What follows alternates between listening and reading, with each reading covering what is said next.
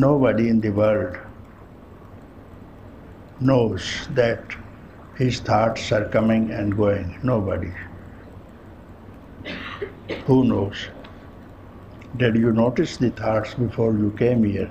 That the thoughts are coming, staying, going.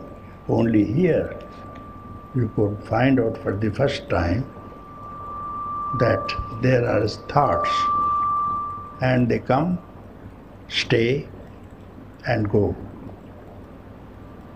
So this is the first benefit that you have derived from this satsang. You are watching the thought, isn't it? You are observing the thought, and before you did not know, nobody knows. And once you are observing the thoughts, anything that you observe, the observer is different, isn't it?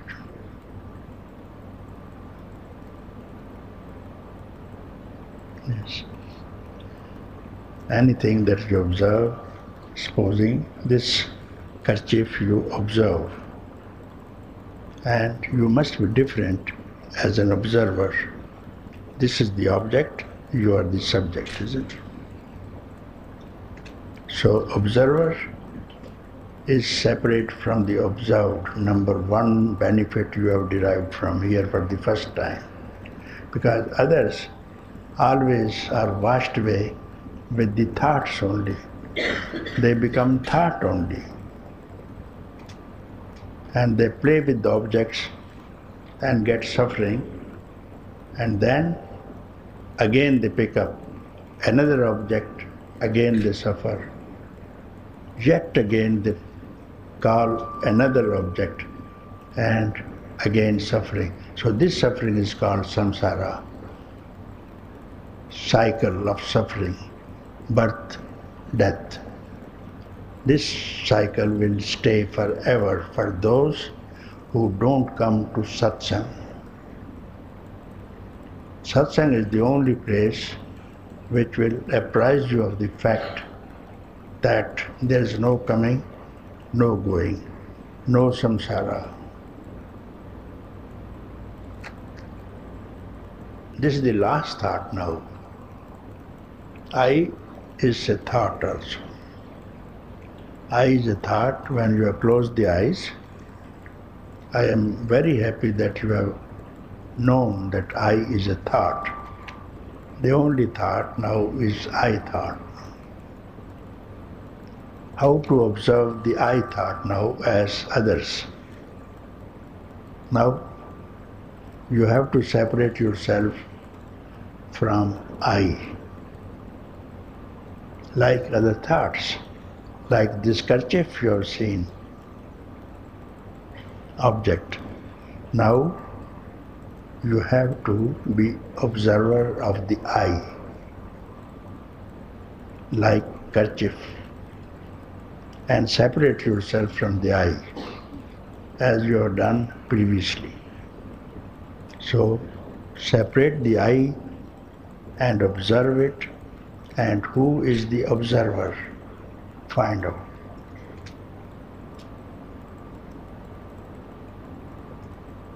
But difficult, no?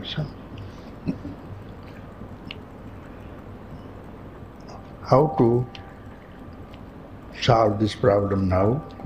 I thought. You have to observe the I. How?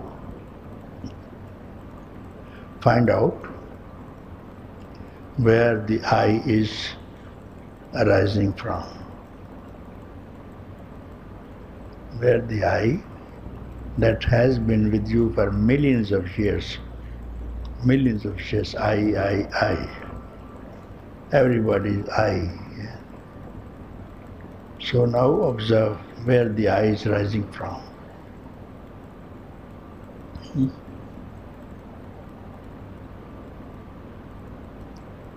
Yeah, where is rising from? I.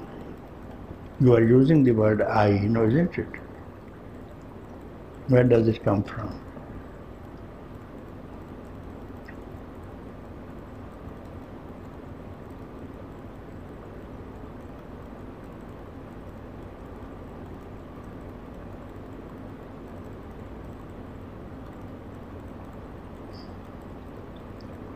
Fine. Yeah.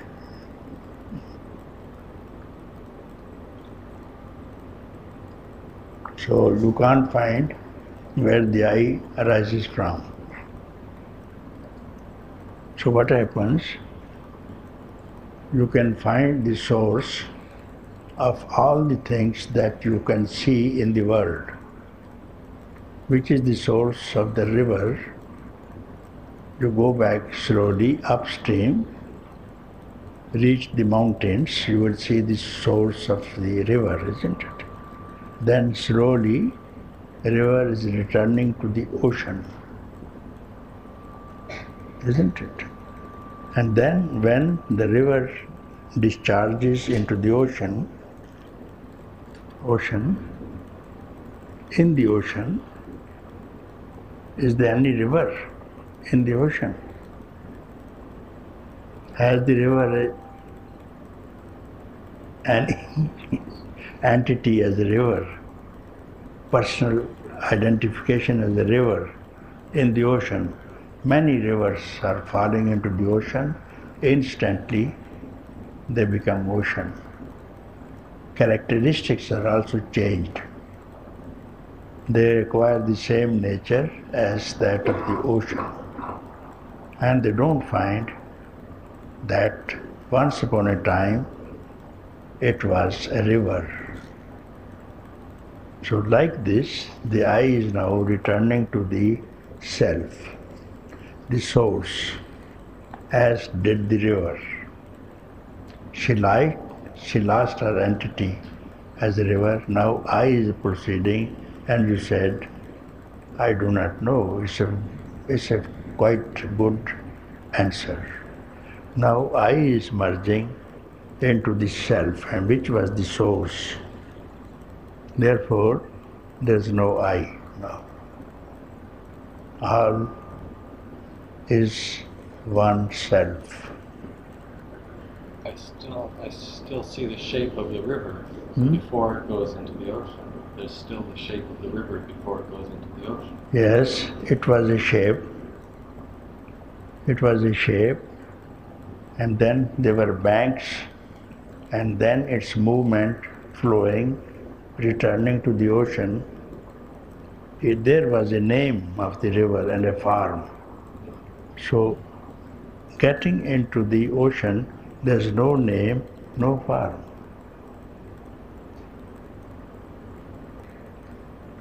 The river doesn't speak. I was once upon a time a river. My name was river.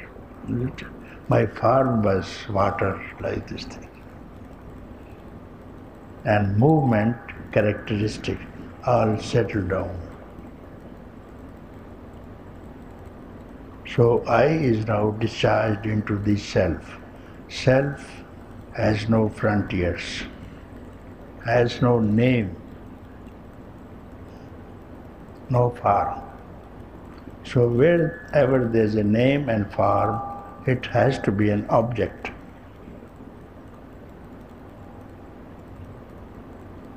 And now the self is empty. No name, no form, no frontiers, no beginning, no middle, no end. So you have to not to think about it, not to make any effort. And now instantly the thought is dissolved and you will see you will recognize I am this. I am ocean, I am self, I am, I am. I am, I am.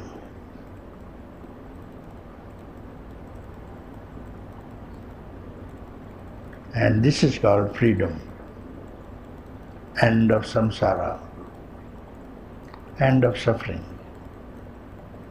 So by thinking, you cannot understand. By making any effort, you can't do it. Therefore, you are advised to simply keep quiet, no effort, just for one instant of time.